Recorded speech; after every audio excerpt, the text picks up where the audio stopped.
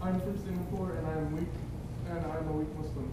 Sometimes when I do some things according to Sunnah and people see it, I feel ashamed that I'm being portrayed like a good Muslim when I have a lot of bad characteristics and habits. Should I ignore this feeling? Bismillah ar-Rahman ar-Rahim. Don't do it for the people. Don't do it and don't avoid it. Do or not do, don't do it for the people. I know perfectly how you are feeling. Do it for Allah's sake. Don't do it for their sake. Don't do it for them to praise you. Then you are doing it. Or don't stop because they're going to look different to you. In those kinds of countries also, anytime someone tries a little bit, they say, you're just showing off. We know you. You did this, and now you're praying extra. Now you think you're, you know, right? Like crabs in a what? Pot? No. Crabs in a bone marrow. In a barrel. One tries to climb up, the other one pulls them down. And they all make fun of you. Oh, they call you names and this and that. Don't stop. But if you feel that you're constantly under nazar and eyes and teasing, then hide away somewhere to do your good words, do your good things. Hide away somewhere until you become strong doing it and you don't care how people look at you. You don't care.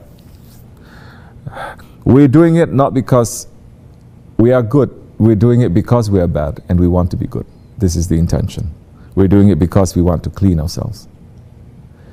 Maybe this is what our Shaykh is teaching us, this is what Islam is teaching us, this is what our tariqat is teaching us. If other ways they say they're doing it to show that they are better than others, that's not us. If you have that, when you're doing it and you think you're better than others, stop it. There's no blessing in that action too.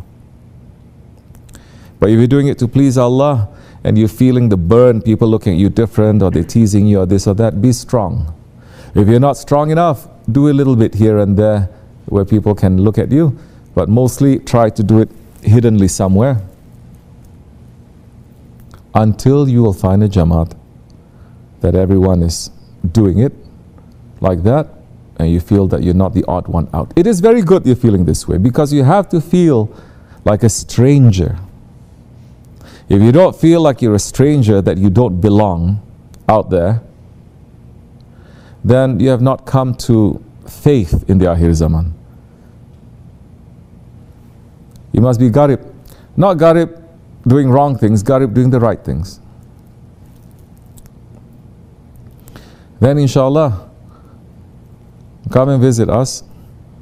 You'll see everyone is as crazy as you, or even crazier. Then you're going to say, I'm not that bad.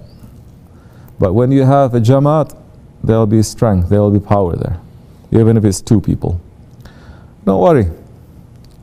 When you do it, Allah is with you. The Prophet is with you. Who gives a flying saucer what other people they are saying or they're thinking? You must have that boldness inside of you also for the sake of Allah. Because some cultures, they teach so much to be humble that without Islam, without proper tariqat, without proper spirituality, it becomes a thing that you worship also, to be humble. And it becomes nonsense. There's no reason to be humble also. And people start being humble also for what? For show. For show. Be real. You know, in this jamaat, we don't even call each other brother. Aki. We call it Aki, right? Sounds so. You don't call each other brother. Why is that? Because to say you are my brother means I will lay down my life for you. If you haven't reached to that level yet, no, they are saying there are 12 levels of friendship in Arabic. You know that? If you haven't reached to that level, then don't give each other titles and don't give yourself a title that you can carry. No need. But you want to do something good, know that there are 70 shaitans in front of you. Do it for Allah's sake, and who cares what people think? Say to yourself, I did so many wrong things and I did not care what Allah thinks. I didn't care what the Prophet thinks. I didn't care. I did the wrong things openly. And now I'm doing the right thing that Allah loves, and I care what all these idiots they are thinking. Use that to fight against your ego. Little bit, little bit, little bit. Find a shaykh, hold on to him. He can give you formula, what to do. All this is to make your heart to become alive, to become strong, to have iman, to increase that faith. And to have a religion that is going to give you life. Not a religion that is just going to beat you down. You don't know what you're doing, why you're doing.